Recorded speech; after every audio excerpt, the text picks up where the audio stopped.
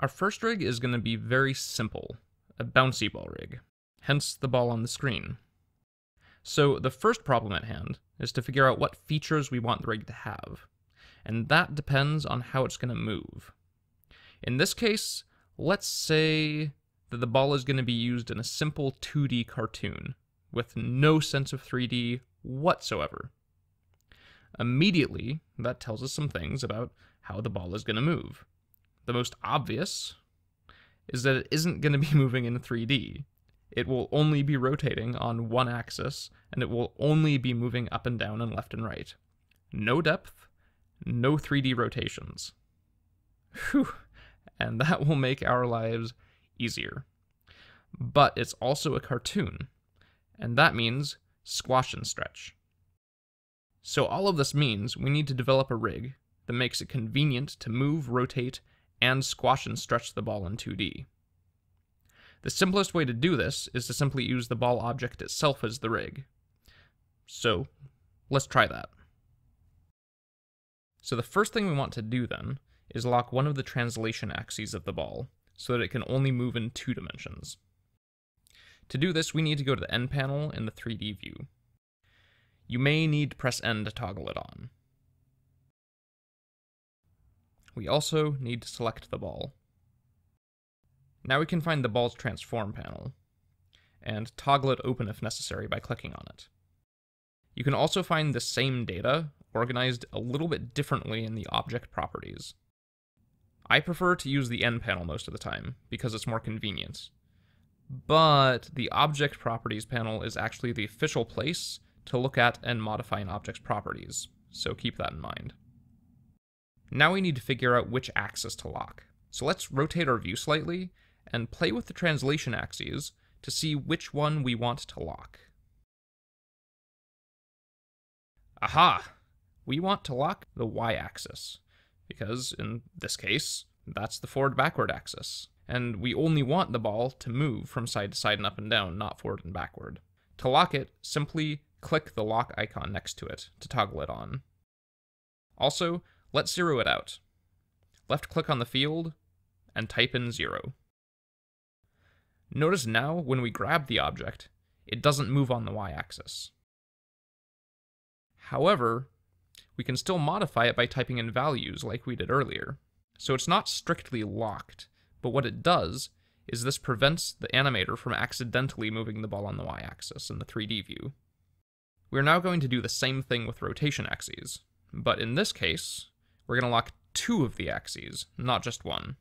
So let's figure out which axis we want to be free. Go to the front view, and simply rotate the ball. We can see in the transforms panel that we're rotating on the y-axis, which means that's the rotation axis that we want to be free. So let's lock the other 2. And now we can only rotate the ball on its y-axis in the 3D view.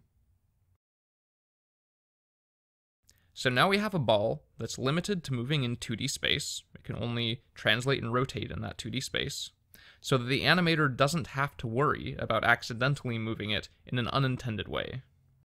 But we still need squash and stretch. Now we could put the onus for this on the animator. The animator could simply manually scale the ball on different axes like this. But we can make the animator's job a lot easier than that.